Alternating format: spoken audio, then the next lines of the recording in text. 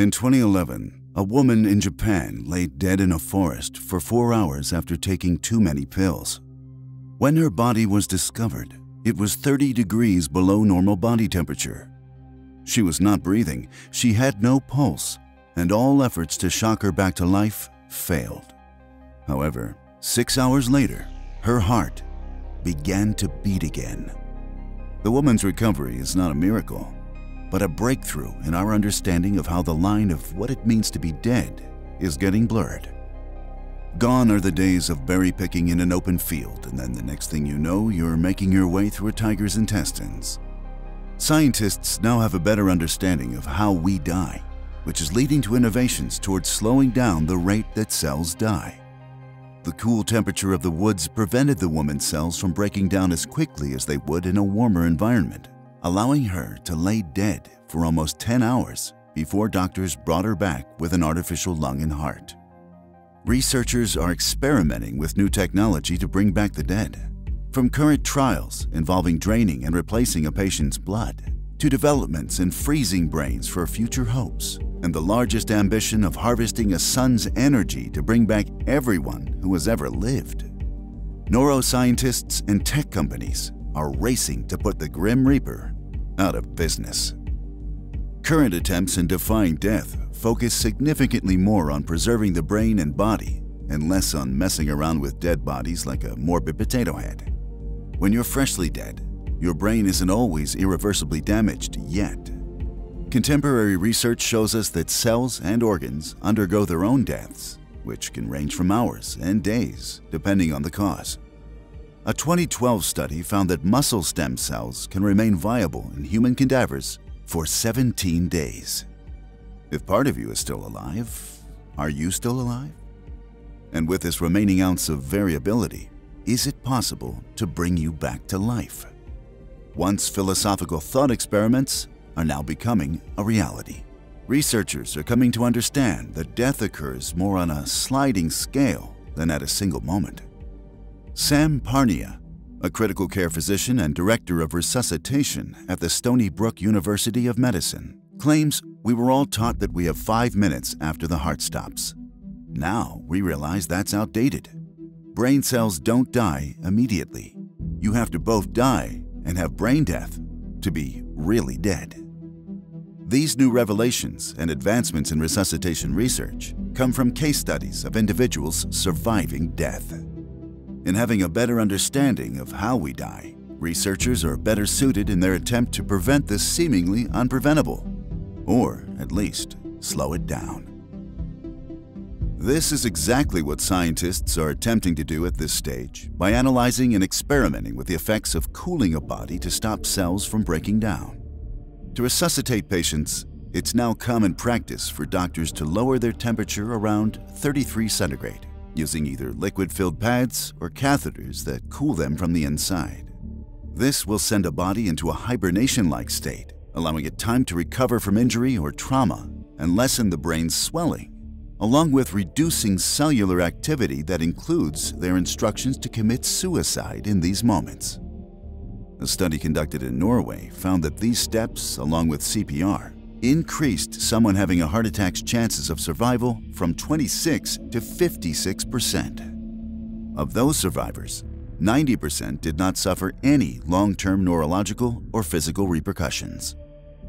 The more we discover how death works, the better prepared we are in combating it. The recent breakthrough in resuscitation has led both doctors and corporations to explore the possibilities of bringing the dead back to life. And while some in the medical field are working on improving resuscitation rates after cardiac arrest, others are trying to crack the code to a longer-lasting and perhaps eternal life. Essentially, they're trying to turn us into those trick birthday cake candles that are really hard to blow out. Like you give it a super hard and it goes out, and then the next thing you know, that sucker lights back up. A 2019 discovery demonstrated how brain activity could be restored in pigs more than 10 hours after the animal was killed, which we can't tell if that's good or bad news for Babe. Even when all signs of life vanished in the pig and the brain cells were deprived of oxygen, the underlying cells didn't die for many hours.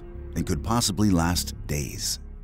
Sam Parnia claimed this study is Nobel Prize worthy and that the irreversibility of death is simply a lack of medical means.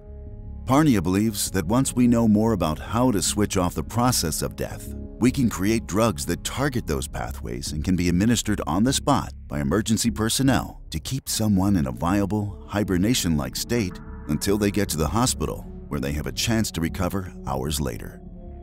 Dr. Peter Ree and Dr. Samuel Tischerman at the University of Arizona are developing a procedure that involves draining a body of its blood and cooling it 20 degrees below normal body temperature while operating on an injury. Once the injury is fixed, blood is pumped once again through the veins, and the patient is slowly warmed back up. Ree says that as blood gets pumped back in, the body turns pink right away, and at a certain temperature, the heart flickers back on its own. So far, this procedure has only been tested on animals. Entering the realm of the once seemingly science fiction, BioQuark, a life science firm, is developing a trial that involves injecting stem cells into the spinal cords of people declared clinically brain dead. The subjects will also receive an injected protein blend, electrical nerve stimulation, and laser therapy directed at the brain with the intended goal of growing new neurons and spurring them to connect in an attempt to bring the brain back to life. Stem cell injections to the brain and spinal cord have shown positive results in children with brain injuries, and trials using similar procedures to treat cerebral palsy have been completed.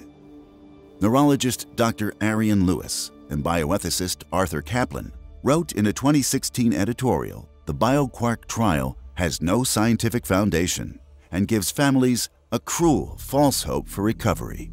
BioQuark has launched various iterations of the Phase 1 trial, but have yet to publish results due to reported challenges in obtaining regulatory approval and failure to enroll enough participants.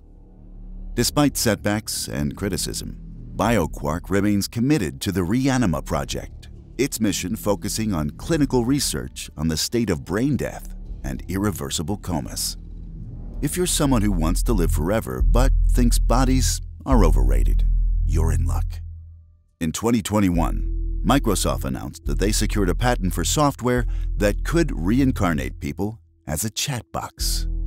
So if you don't mind being roommates with the Angry Birds app, the opportunity for AI to bring people back to life is becoming closer to reality each day.